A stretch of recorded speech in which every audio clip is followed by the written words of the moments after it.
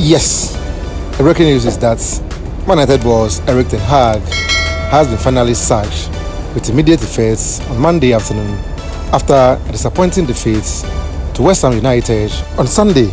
Transfer expert Fabrizio confirmed that Erik Ten Hag has been sacked by Manchester United with immediate effect, as exclusively revealed. Club legend Ruud van Nistelrooy will replace Erik Ten Hag as interim manager.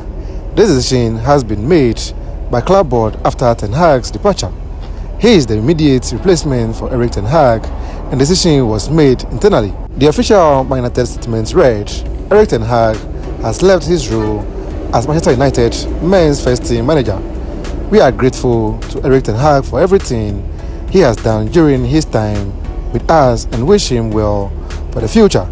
Ruud van Nistelrooy will take charge of the team as interim head coach, supported by the current coaching team, while a permanent head coach is recruited in the coming few days. This must be a good call from the board looking at the poor run of games under Erik Ten Hag this season. Fellow Red Devils, kindly leave your thoughts on this decision. Subscribe, like, and be here for more updates. Thanks for watching.